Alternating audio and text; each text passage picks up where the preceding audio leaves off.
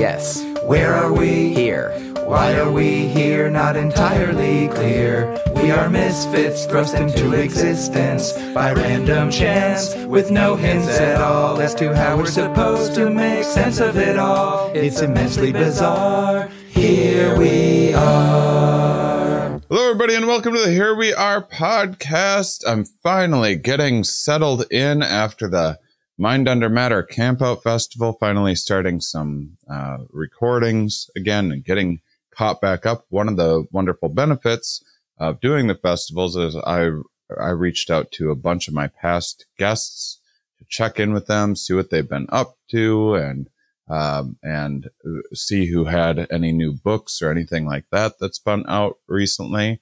And one of my guests, I believe, Jim, you might have been in year one of the Here We Are podcast. I think it was like 7 years ago that we talked. Guest. Yeah, you probably don't even remember me. And I remember it was, you didn't have the beard, I think, Shane. Because you may have changed. And you aren't in Arizona anymore, are you? I'm partially in Arizona. I'm at the University of Montana now, mostly, and that's where I am sitting right now. But in wintertime, cleverly, I go to Arizona, back to Arizona State University. Oh, that is very smart. I got to work out something like that. Well, yeah, I do have a PhD, so, I got it figured out. I had to get a lot of education to get that smart, I guess. So Jim Ulcer is someone who I follow all my old Here We Are guests on Twitter, and his account in particular is one that I've kept up with. We don't talk about environmental issues as much on the show as I'd always like to, even though I've been working with the One Health Initiative more and more recently, as some of you listeners may be familiar with. But so we've been including more and more environmental things, and reached out to Jim. He has a new book out that just came out last year. Is that correct? That's right. Phosphorus. Yeah. Phosphorus Past and Future. Nice. Yeah. Well, congrats on the book. Thanks. And can you give the audience a little bit of your background? Let's assume, even if they did hear you on the show 7 years ago, that they may not have remembered every detail of that conversation. Great. Yeah. So I'm a limnologist. What is that? That's sort of a freshwater oceanographer, I guess, is a shorthand way to say it. I study lakes, mostly lakes and streams, but especially lakes. And I study especially the cycling of nutrients like phosphorus and nitrogen and carbon in those systems, and how those cycles are influenced by organisms like plankton, microscopic organisms you find in lakes. So, which naturally, as I mentioned, brings us to phosphorus. Phosphorus, it turns out, is a center of a lot of interesting biology. All people have phosphorus in our bodies, and phosphorus is essential for growing food. It's also a major driver of water quality problems that we have around the world, because it's a fertilizer, right? It's fertilizer for crops. It's a fertilizer for algae and stuff when it gets in the water. So that's what the book is about. It's sort of bringing all those ideas together. I always joke that nitrogen has a better publicist or something like that, and everyone knows about carbon. Yeah. And, God, carbon, good Lord, right? You can't get enough of it in the news. But phosphorus, really, really, really essential and important element. That's in the middle of a lot of things that people care about, but people just don't have much awareness about it. So I was inspired to write a book, introduce phosphorus to people, and luckily joined by my colleague Phil Hagerth at Lancaster University to co-author it, and it came out.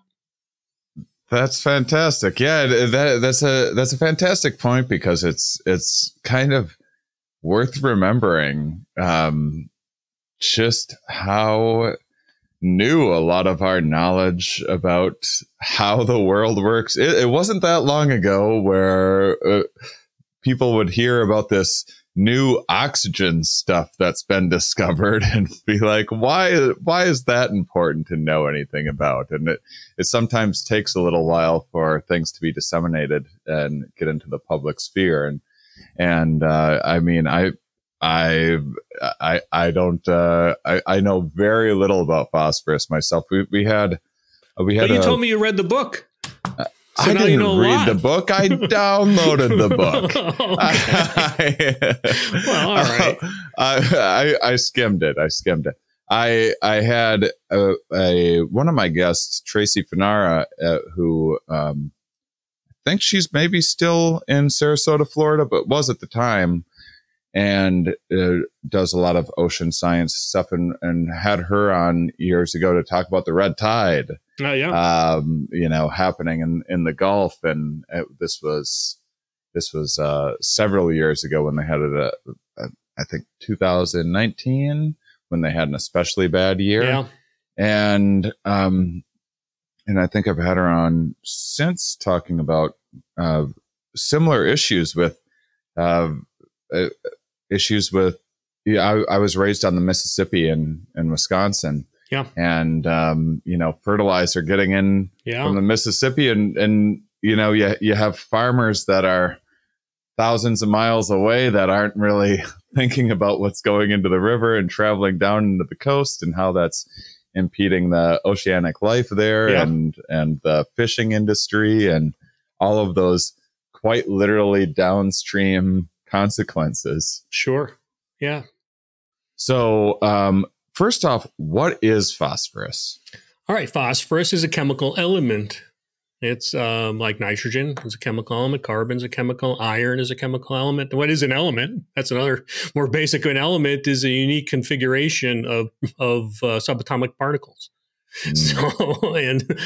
So phosphorus is the element that has 15 protons in its nucleus.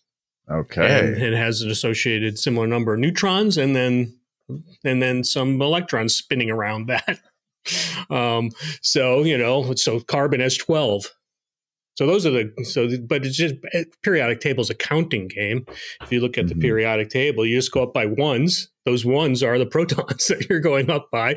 And so phosphorus is the chemical element that has 15 protons in its nucleus. And therefore, because of that, has a certain mass, has a certain charge, has a certain affinity for other elements, and can do certain things in chemistry that other elements can't, which is sort of also, the thing with why we use carbon, why you use nitrogen, why there's oxygen in your body.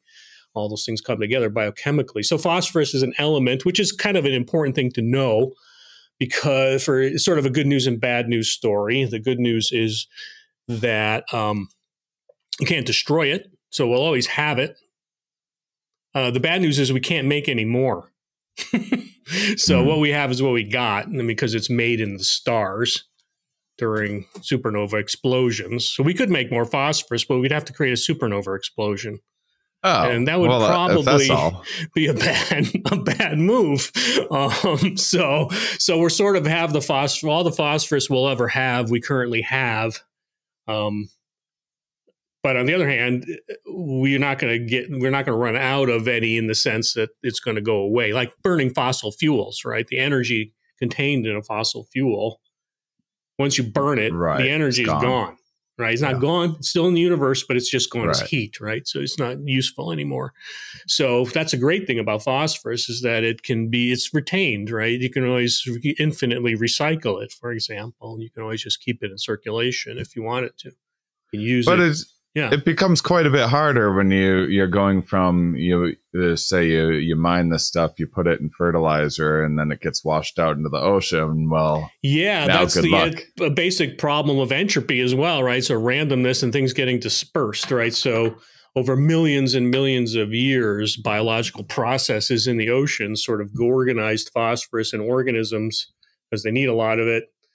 That phosphorus got buried in the bottom of the ocean, got geologically transformed into phosphate-rich rocks that eventually got tectonically uplifted or exposed somewhere where they can be mined. And so biology over millions and millions of years concentrated the phosphorus very much for us, made it easy to extract, relatively speaking.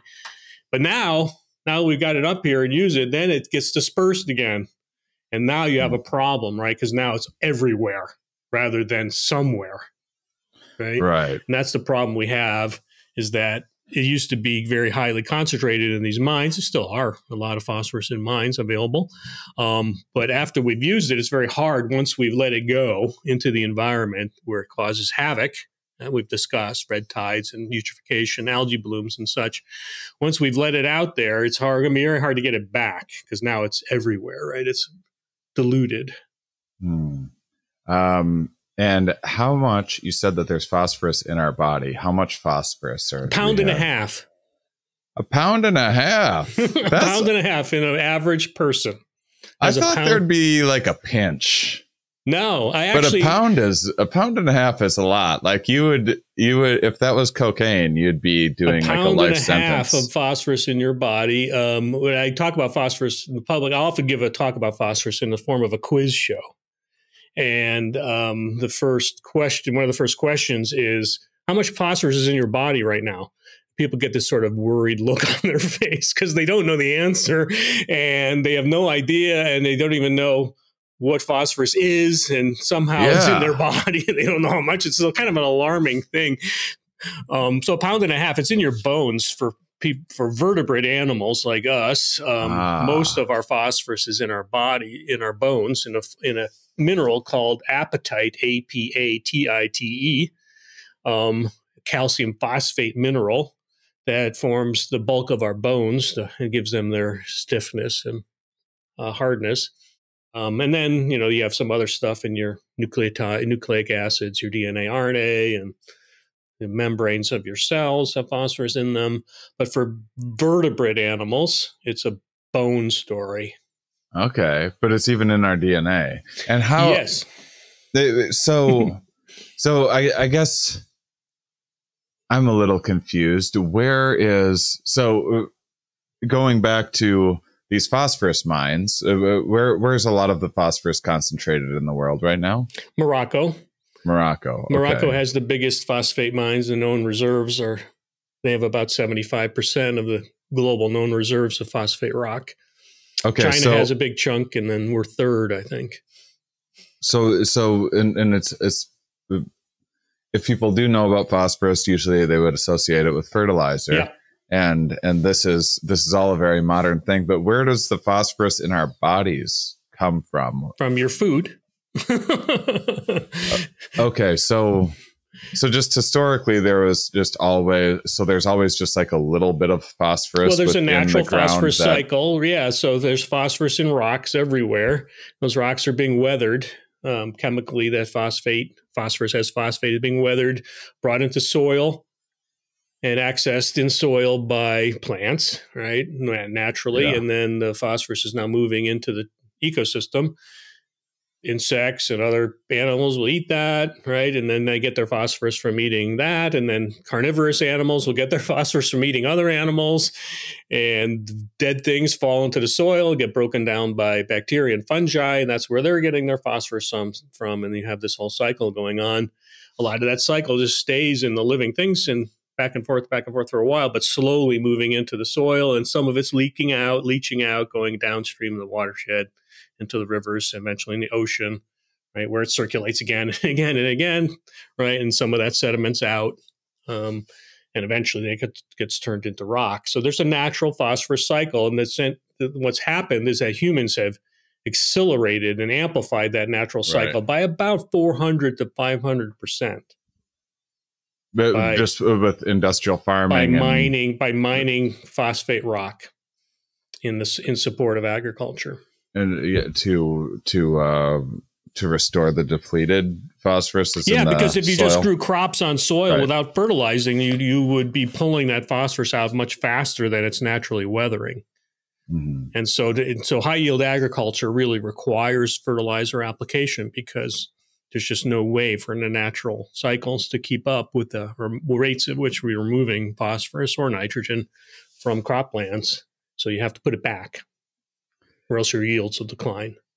I love whenever I get an opportunity to bring a new problem to people's awareness. Hopefully, eventually we'll move this to a solution space as well. Well, maybe. But a lot of my listeners, they're like, I don't have enough problems in my life. I don't have enough to think about. Yeah, here's something new to worry about. Do you have a few more things you can pile on? All across America, because I know you have a vast listening audience, people will be lying awake tonight thinking about phosphorus and what's going on with that. That's well, I mean, it's a really cool the shallow dive that I've taken into it already. It made it seem far more fascinating than I think a lot of people would first suspect. What's the history of it? So the book is called Phosphorus, Past and Future. Can you break down a little bit of the history of some of the science and discovery of phosphorus? Oh, well, go back. The phosphorus was the first chemical element that was actually isolated and purified by humans. Mm-hmm. That was done by a German by the name of 𝕊𝕙𝕒𝕟𝕒, who was an alchemist. And back before science, or in proto-science, alchemy was sort of a proto-science. And so, alchemy was all about finding the philosopher's stone, right, which was this substance that could transmute base metals into gold, right, into precious metals. That was the idea of alchemy. And the idea of alchemy also was that if you had the philosopher's stone, you could also have the secret to eternal life, right? So people could live forever or something like that. So everyone was searching. But also you could arm kingdoms and stuff like that, which was pretty valuable. Yeah, that's right. So the philosophy. If you had the philosopher's stone, you were in the driver's seat, I guess. Right. So everyone was very serious about finding a philosopher's stone. The alchemists were out there doing all kinds of wild things, and 𝕊𝕙𝕒𝕟𝕒 was one of these people. And I don't know how or why he got onto phosphorus or onto the path that led him to phosphorus, but I think it was because I'm about to talk about urine. And so how he got onto urine. So I guess got into urine because it was some kind of vital substance, right? So the vitality of a living person, right, was somehow still flowing in urine or something like that. So he got into urine, and others were also working with urine as alchemists. Well, it's like, why wait? We're humans. We're so great. Why are we wasting all of this wonderful stuff? Must be in us somehow. And therefore, maybe it's coming out of us, I guess, in urine. So maybe that's why you would do it. So he went through a very complicated series of distillations, heating urine to very high temperatures to drive off the water and drive off the nitrogen stuff and whatever else is in there, and got it to elemental form. So normally phosphorus is associated with 4 oxygen atoms in what's called phosphate. But to get in an elemental form, it's just the phosphorus atoms themselves, right? And so he did that by a very complicated process that if you go online, you can find a guy who actually tried to do this, reproduce this in his garage. Oh, wow. Like when people try to make old swords or whatever.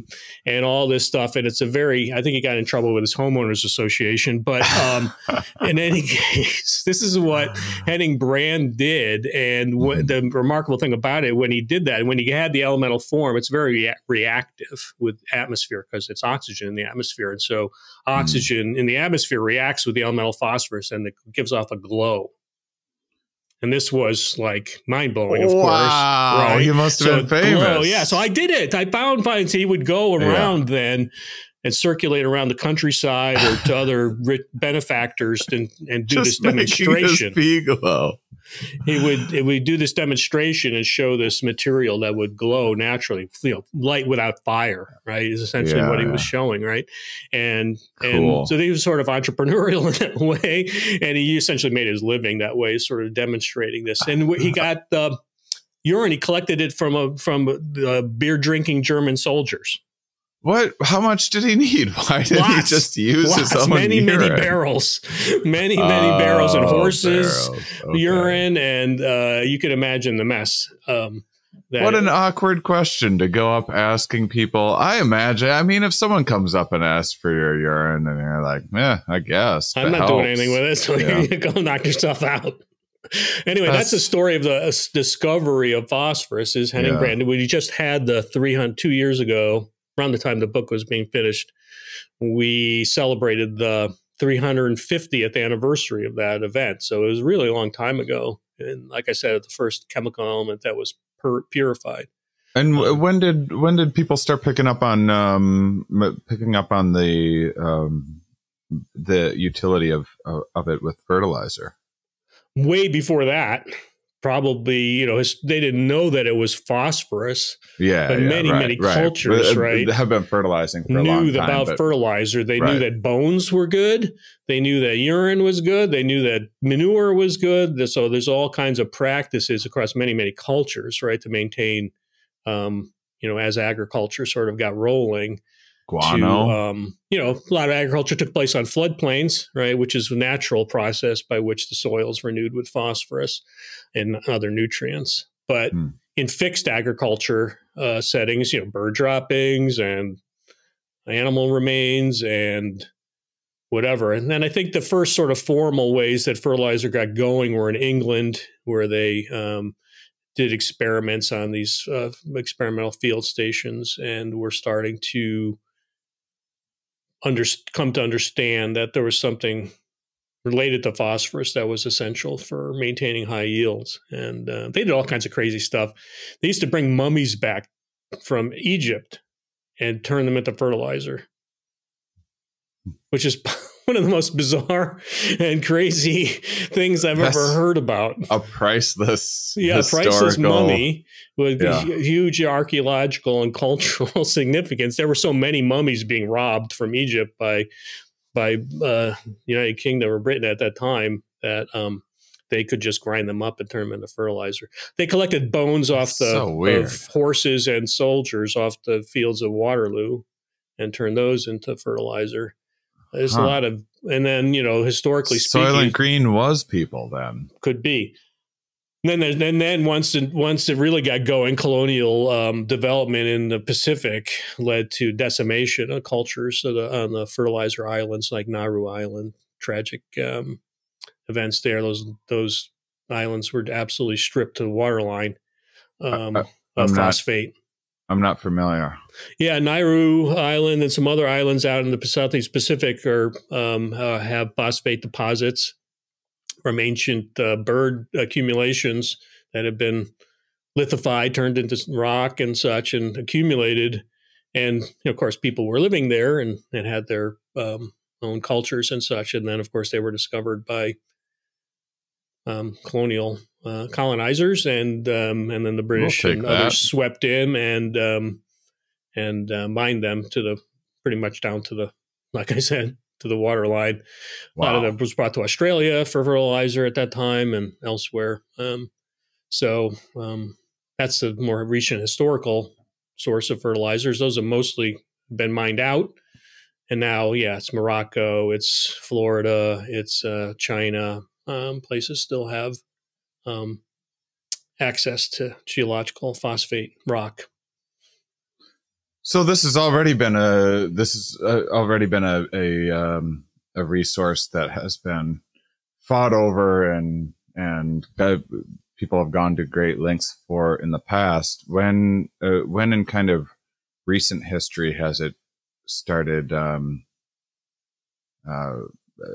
becoming an issue that, say, scientists or politicians or policymakers? Well, I mean, agronomists and, plant scientists, of course, for a long time have spent a lot of time on phosphorus, developing their, what are the requirements for phosphorus fertilizer? How does it behave in soil? How do we, apply it? The Tennessee Valley Authority developed fertilizer research centers, right, for developing phosphorus. The Green Revolution there's three legs of the Green Revolution. One is improved crop varieties, high yield crops. That's what Norman Borlaug won the Nobel Prize for. The second leg of the Green Revolution is irrigated agriculture and water availability, expanding arable land. And the third leg is fertilizer, nitrogen, phosphorus, and potassium. And so a lot of work has gone into determining, what fertilizer use practices, crop availability, soil processing. So that's that side. That side's always sort of gone on its own. On the other side of the equation has been the pollution side. And that's sort of where I come into it. That's where I entered this whole thing. And, Shane, you're probably aware, right, that phosphorus pollution from sewage has been a huge problem in a lot of places for a long time, driving algae blooms and cyanobacteria and fish kills, et cetera. And so we got a hold of that in most of the developed world, at least, in terms of wastewater treatment.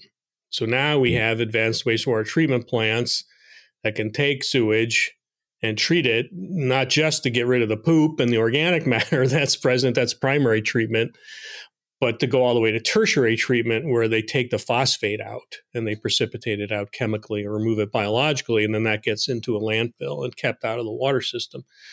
So that solved a lot of problems. In fact, that was one of Lake Erie's biggest problems for a long time was all the sewage input from all the big cities along causing algae blooms, like Michigan, the same story, et cetera.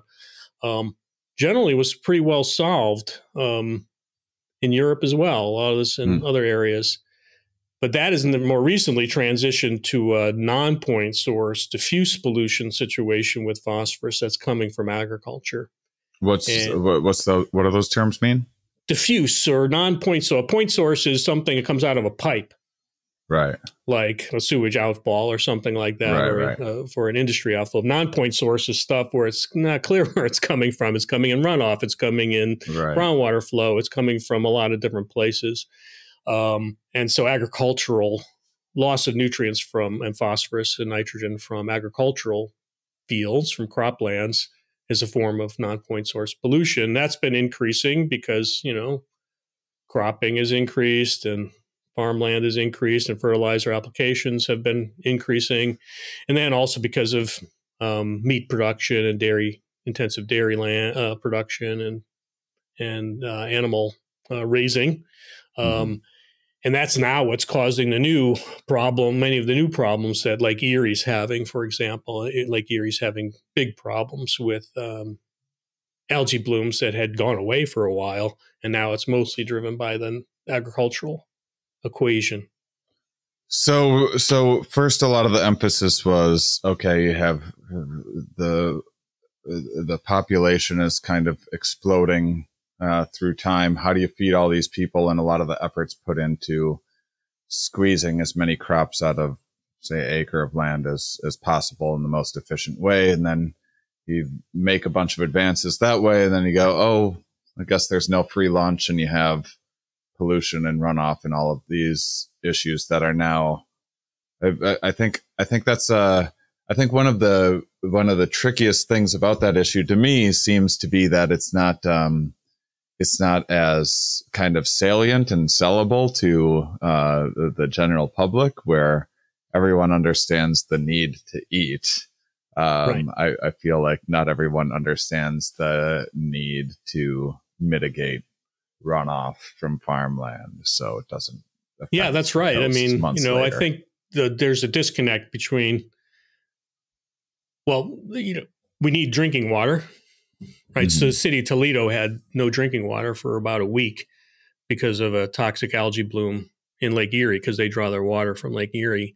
There's a city in China that lost a city of 5 million, I believe, that lost its drinking water supply for a week because of a toxic algae bloom. So dead zones in the Gulf of Mexico. We just had another big red tide that was just occurred in California in the San Francisco Bay just week before last. So, and there actually has learned all around San Francisco Bay, the cities don't do tertiary wastewater treatment. And I was just shocked by that, because this is one of the most affluent developed areas of the United States. And how can they not be doing advanced wastewater treatment? But they're not. They're just putting it in. Oh, the bay is pretty big. It's going to go out to the ocean. It's not going to matter, right? But they're learning that it does matter still. So those are disconnect, right? So the disconnect. So phosphorus is over here essential for food production. Phosphorus is essential or is a main driver of water pollution. And those two worlds don't come together very much. And that's one thing I've been doing in the last 10 years or so, is trying to bring those two things together. Yeah. Because there's a lot of blame and a lot of finger pointing that goes on, and a lot of ignoring that goes on as well, where, those on the side of food production and Feed the World seem to forget that they're also obligated to protect the water.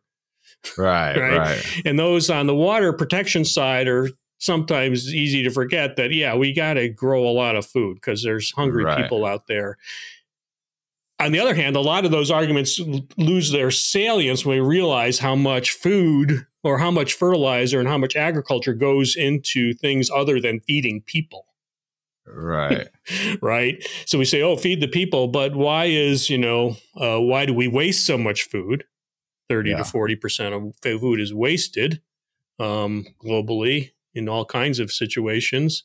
If we didn't 30 to 40% global, there has to be is there a dramatic difference between developed nations and no? That percentage is the same. It's just that the waste occurs at a different place. I see. In less developed countries, the loss of food occurs at the field level because crops don't get harvested in time, or they're stored in places where pests get to them, or the cold chain is not operating properly, can't get things to market in time, and they lose things more further up the supply chain.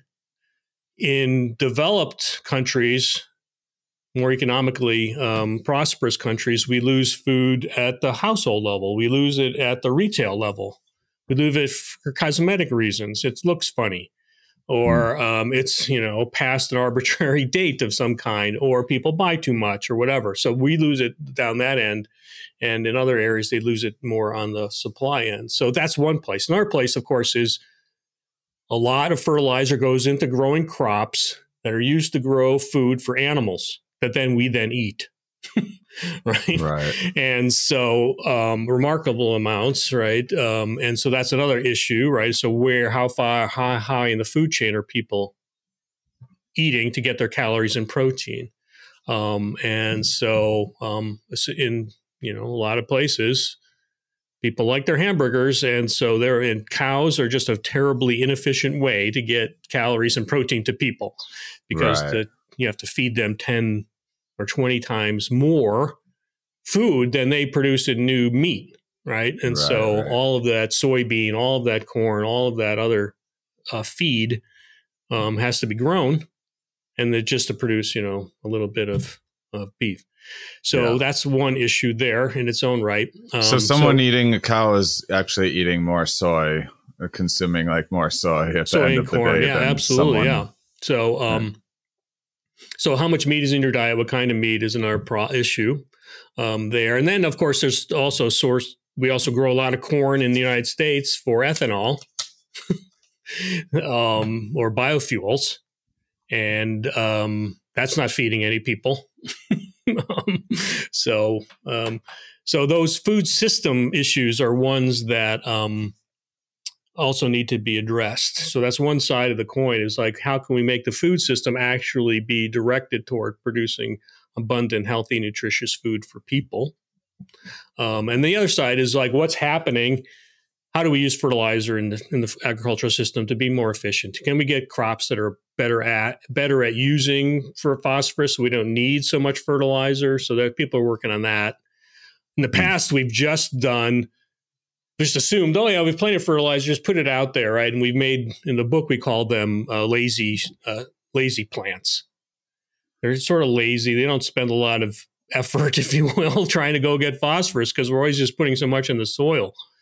But if we bred them or raised them or selected for crops that are more efficient at gathering nutrients from soil, we wouldn't need to put so much fertilizer on in the first place.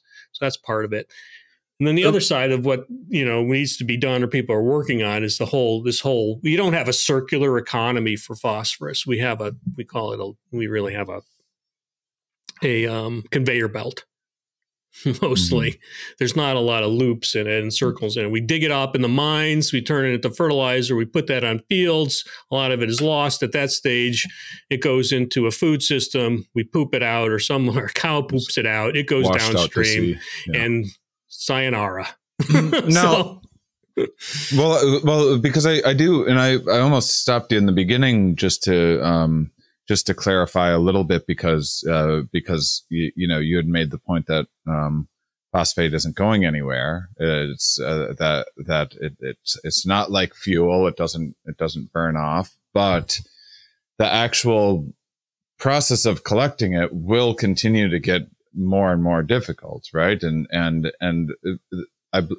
There has been some debate about peak phosphorus and how long we're going to have phosphorus lasting. Yeah, so the conversation has moved along since those original concerns were raised. I mean, I think one thing that's changed is that people have developed a better idea about what phosphate rock reserves means, like what that actually is, and then there have been some revisions about the availability of phosphate rock reserves. Those numbers have been adjusted by new studies. I mean, it's sort of a good news, bad news sort of story. The good news is we have more phosphate rock than we thought before, but the maybe less than good news, but it's not necessarily really bad news, is that Morocco has all of it. So Morocco's a friendly country. They're open to trade, they're et cetera. So right now there's no problems with phosphate rock, but phosphate's going to be in charge of the phosphorus cycle going forward unless other things happen. And the other bad news part of that is that there's way more phosphorus out there. There's plenty of phosphorus to completely deoxygenate the oceans if we really wanted to, or if we didn't, we weren't care. If we just mobilized it all, put it all into circulation in the next century, there's enough phosphate out there, and geochemists have calculated it'll eventually go in the ocean over hundreds of years, and it'll be enough to drive pretty much the entire ocean to anoxia. And that is not something anyone wants to see. So the point is to keep the phosphorus cycle smaller, all right, reduce the scope of it, circularize it, make it more efficient, right, and keep and stop losing so much out to the greater environment. Well, I'd like to kind of go back to some of this disconnect, and then I guess first I'd need to know about some of the solutions. So say you're a farmer in Wisconsin near where I grew up or something, and you're fertilizing your land. You hear about this. You hear this episode and you're like, my God, I'm going to, or probably more likely the government has intervened in some way. But the point is there some sort of, like irrigation, like collection process that, are there any kind of like filters that can be put on the edge of farmland? Well, yes and no. No, they're not. There's edge of field stuff that people do, just trying to trap phosphorus before it gets out. So people build, retain borders on their fields, so they'll put, mini wetlands in to try to intercept stuff. That doesn't help you get it back necessarily, or get it back in the circulation. There are people right now trying, or at least thinking about, devices or technology to put on tile drains. So you're probably aware that there's a lot of agriculture that runs by tile drains, which are pipes put in underneath the field in order to pull the water off so that you can plant your crops earlier. But that problem with tile drains is really, really is an efficient way to get the phosphorus out of the field and into the water column, into the streams and such. So people are thinking about, well, okay, is there technology we could add to the tile drain to either to intercept the phosphorus and at least keep it out of the rivers and such, or maybe even recycle it, right? So farmers, what should they be doing? There's lots of good advice out there about fertilizer and how to use it, to apply the right kind of fertilizer for your crop, to apply it at the right time, to write the right form of phosphorus and fertilizer, and put it in the right place with respect to the rooting zones of your crops. So that's a good thing, and a lot of farmers will do that. An issue, of course, with that, though, is that like all nutrient management in the United States is all voluntary. So, right. So there's no legal requirement that anyone do anything. So these practices are adopted voluntarily. Often there'll have to be financial incentives put in place. And so essentially the government is paying farmers to do conservation agriculture or no-till or one thing or the other. Right. I mean, well, outside of it, unless, there's best practices that are making, their building efficiencies that's allowing for them to, say, spend less on fertilizer or get more yield or something like that. I care about the environment. I have other scientists on talking about environmental issues. all of the time. I certainly tend to vote for policymakers that hopefully care more about environmental issues than others. But I've never been asked to, say there's new fancy filters or whatever else put in these hoses or drains or whatever for farmers that they can implement, and they're $200,000 to put in or whatever. I've never been asked to fork over like $80,000 for the environment in a year, So Yeah. it seems like just a tricky situation. It is a tricky situation, but as you know, the reason it's all voluntary is because agriculture is exempt from the Clean Water Act, and so that's if you interesting. I actually didn't know that. Yes, so if you were a factory, right, and you were emitting something out of your operation into the river that was harming fish or harming downstream ecosystems, you would be subject to the Clean Water Act, and you would be required to stop that emission, mitigate it, et cetera. And it probably would cost you money, right, to implement whatever technologies and changes to your operations to prevent that. And then you would pass that cost on to the consumer, right, in the cost of the good, right? And so that's how it sort of comes into the equation. Agriculture is not subjected to that. Presumably, if they were, and this is, of course, a very dangerous thing to say, so I'm luckily, Wisconsin, unknown location here. If agriculture were subject to the Clean Water Act, that would be an enormous political move. But that's essentially what would start to happen. You would have to have monitoring of emissions of nutrients from agricultural locations and farms, and you would have to then be penalizing farmers for that don't meet those guidelines or limits. And then to respond, they would maybe have to implement more expensive technologies or approaches, or be satisfied with lower yields or other sorts of things, right? And then that would presumably also be reflected in what they sell their crops for, and they would enter the market or the economy that way. And, eventually it show up in higher food prices, right? Eventually it would show up. So we and the general population that's benefiting from agricultural production would eventually pay for it in the form of at the grocery store. On the other hand, we're paying for it otherwise when there's fish kills and recreational degradation of ecosystems, or the shrimp farmer in Gulf of Mexico can't catch so many shrimp because of the dead zone, then we pay more for shrimp, et cetera, right? So the question is, where in the system should we be paying? Where is it fair? Who should be paying? But right now, a lot of the situation we're in is because agriculture is exempt from the Clean Water Act. Yeah, I mean, I would think that it's something that if I was some political advisor or something with my now hour almost of having thought about this and my almost no information, I would say that, Old MacDonald doesn't really exist the way that it still did when I was a kid. And a lot of these industrial farming operations aren't overly popular within the public anyway. And I would imagine the major contributors and also have the most amount of money to implement and adhere to clean water things. And also, I think you could also make a case that if you're endangering shrimp and oceanic life and fishermen, which are a lot more like small businesses than a lot of these industrial farmers, as opposed to cranking out more corn or whatever else, I think it could be made clear to people that there's I think you could make a case that you'd be we're treading in deep and dangerous waters, but I can see all of that. Yeah, I mean, I think public understanding of what farming is all about these days is maybe a little. Yeah, if you think it's old MacDonald farm. I mean, just say the word Monsanto. No one's on Monsanto. No one's a Monsanto fan.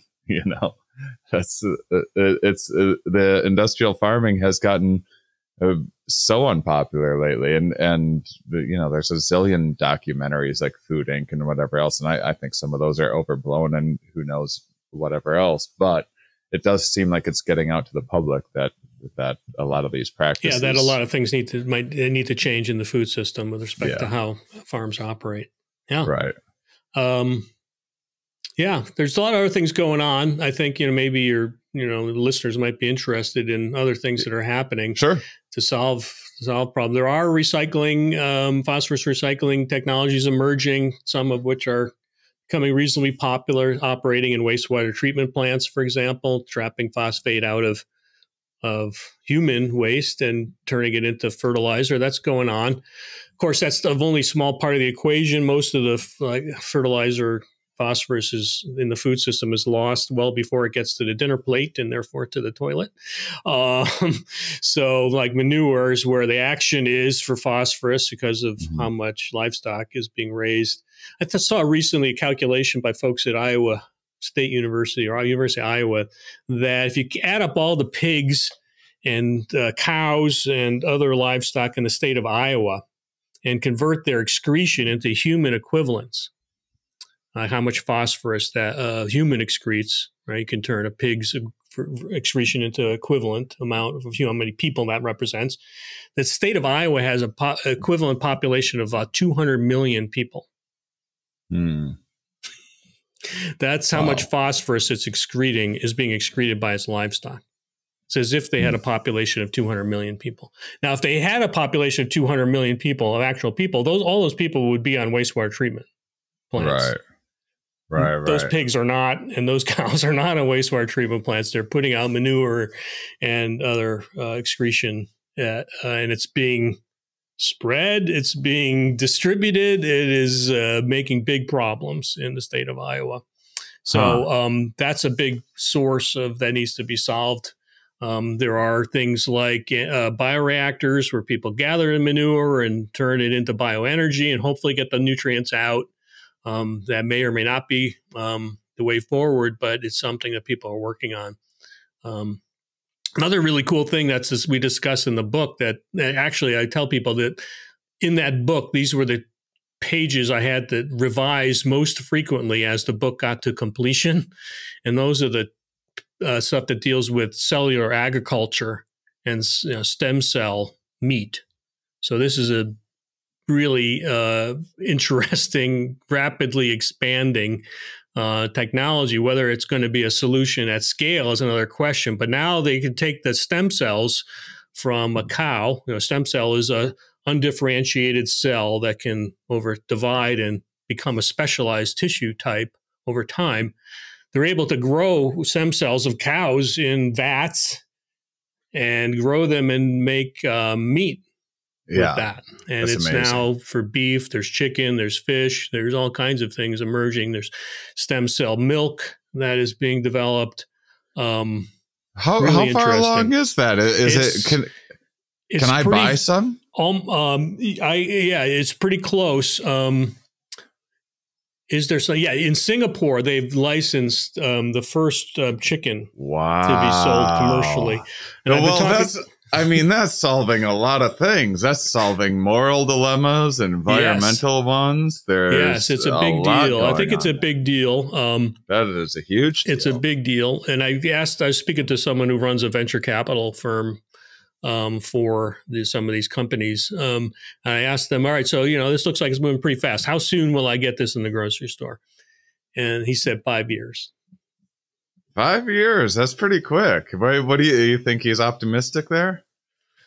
I don't know. We're having an event coming up in a few weeks and this guy's going to be there. So I'm going to pin him down and not really grill him a little harder. Well, that would really be something. An interesting thing is that, I contacted him sort of, as I found out what they were doing and I told him, hey, what about phosphorus? And he was like, well, what's phosphorus? Mm-hmm.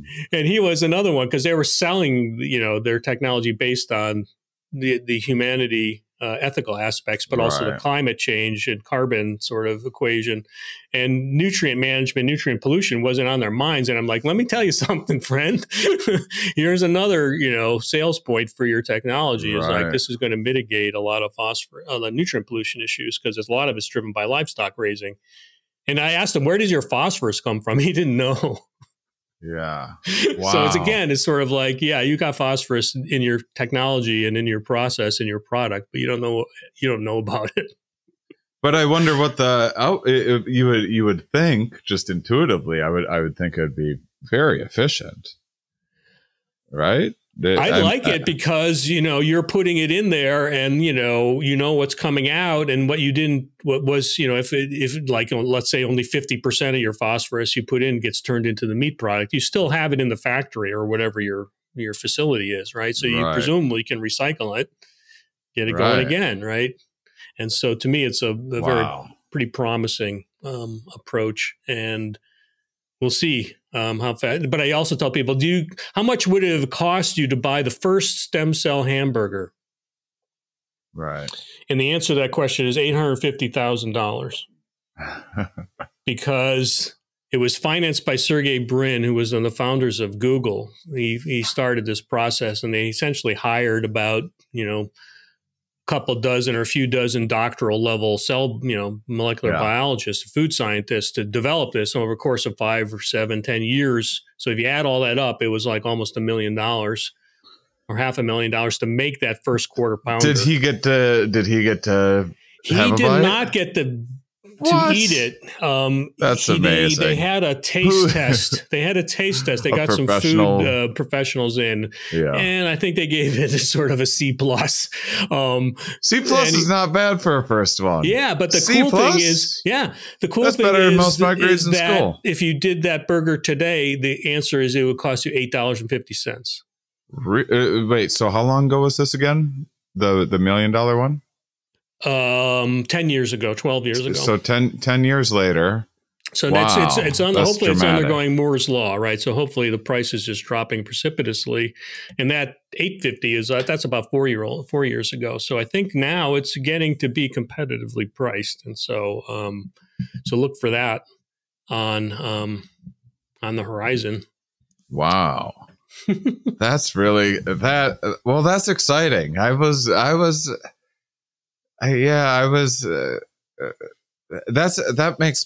an uplifting part of this episode. I would say that out of everything that we've talked about, that's the thing where I'm like, that could work. That could do it. I think it's really pretty. I think So I would say, well, why don't you become a vegetarian? I'm not a vegetarian. I do try to reduce my meat intake. But if solving this problem requires everyone on Earth to become a vegetarian, we're not going to solve this problem. Yeah.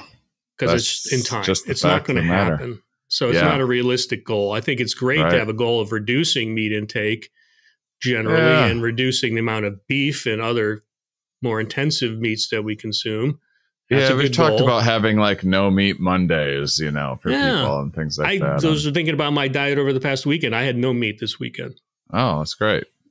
But it, depends on what we cooked and what happened and where I'm going and what's happening in my weekend. But, Semitarian, how about that? Why don't we just all become semitarians? Yeah, I mean, then you'll get pushback from people that now need to advertise just how much steak they can have to fight against the weak soy boys that are eating, and they don't realize they're actually going through more soy themselves. So yeah, I don't have a whole lot of hope for changing people's diets. I'm talking as someone who would have a hard time changing his.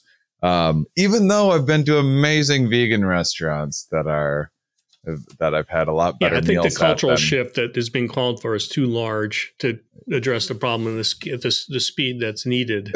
So, but what about other reduction issues? So because we've talked about these large scale things and potential policy change and in industry changes, is there anything other than just dietary changes that food waste is a low-hanging fruit? Food waste is mostly a process level intervene. Like you don't have to split the atom or do something really crazy it's sort of an infrastructure problem. It's a attitude problem. So food waste seems to me to be a good target for, it's a pretty big number, right? 30%, right? So if you can get that number to 10%, the impact on the food system would be quite large. And so a lot of those are going to be, again, consumer attitude. It's going to be commercial practice. I just saw something, heard about something recently, DoorDash for food waste. Sort of like I think it was in San Francisco or someplace, typical, right? Is that there's a, entrepreneur, a philanthropic entrepreneur, right? Or whatever they call the folks who are entrepreneur, but they don't want to make a lot of money. But they've invented an app essentially where restaurants or grocers, I guess, will call up and, go on the app and I've got 10 meals or 10 servings of X.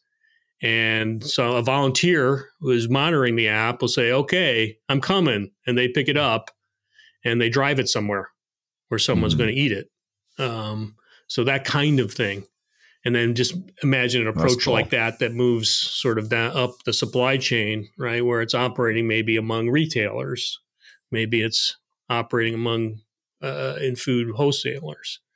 And so maybe we can make that kind of intervention to reduce food waste. And then, of course, in the household, right, people are doing all kinds of things that aren't necessarily, rational, right? So why are we throwing out so much stuff? Just cut that dirty end, or cut that end of the banana off and eat the other end. All these things that we do because we're a little more fastidious than we need to be with our food. Yeah, a lot of those expiration dates on non-perishable items. In the book, we actually talk about expiration dates. We use by, best after, or before, or whatever. Right? It's like, what do they mean? I think in the book, I go into my refrigerator and actually pull out all the stuff in there and start reading off what they're saying, and it's like it's very unorganized and unstructured. In parts of Europe, they do that better than we do in the United States. So, looking at those things, I think it's more regularized, the communication that comes from the agencies and the government about what you have to label the food as for its expiration. So they're just making crap up here. They're just kind of. That's it. I really thought like no one's getting in there. There's no regulatory. Well, there is, but it's really squishy about what they all mean. And it's not. I don't think it's very effectively communicated to a consumer about what the use by thing means. It doesn't mean that you're going to be killed if you eat it on the following day. Right? Best before. Right? What does that mean? Right. It's interesting. All right. Well, is there anything else kind of in the future that you're looking forward to seeing or if you were, given the opportunity to plead a case to Congress or Senate or something like that, and I think we talked about it already. Awareness. I think agriculture should be brought under the provisions of the Clean Water Act. Right. I think that's political suicide in many parts of the country. So is there anyone proposing anything like that on a political level? No, I wouldn't think so. Yeah. So we have to work within what we have. I mean, a lot of these things are, will get rolling when they become economically viable. Well, it's like, photovoltaics and solar energy now. It's so damn cheap right now to buy electricity from solar sources that they're just gonna start taking over, right? Because it's just cheap, right? So why wouldn't you source your energy from solar sources? Because it's so cheap, right? So hopefully it starts becoming the same. The recycled fertilizers are still a long way off. Phosphate rock-based fertilizers are still very relatively low, unexpensive, even though this year they've doubled in price. So that's going to take a little more, that would require intervention. It would require government tariffs or surcharges on industrial phosphate rock fertilizer to make the recycled ones more affordable or competitive, or a subsidy for the recycled companies, the companies that are making recycled fertilizers, to make them But on the other hand, the whole agricultural system is very vertically integrated so it's hard for any sort of new products to make it into that supply chain. What else? Awareness. This whole concept, right, is that phosphorus, right? It's so important, and people they have passing knowledge, right, that there's something important about it. Oh yeah, it's in my fertilizer bag that's in my garage, and that's about all they get. Do you have anything? You meet someone at some gathering, a dinner party or something like that, some new person, they ask you what you do, and you tell them you have this book, Phosphorus. Do you have any do you have any like the conversation topic? Do you have a fun fact or something like that? That's I always will a start hit? with that. How much phosphorus is in your body right now? That's how the book starts. Yeah. And like I said, eyes do sort of open a little bit, and they say, "What are you talking about, man?" Yeah. So that's where, So usually I like to have conversations that last more than 30 seconds at a cocktail party. So I won't start with phosphorus when I'm chatting with someone, but I can go on at length about this, and we've been going on ourselves for about an hour now. So so I can go on, but for me, it's like for people just to realize that there's this element that just is so central to being alive, and so central to ecological systems and to water and to everything on Earth. And they should, invest a little time to learn about it and find out how to be more careful about it. Fantastic. Guys, if you want to learn more, check out the book Phosphorus, Past and Future. Available at Oxford University Press or at Amazon on Kindle.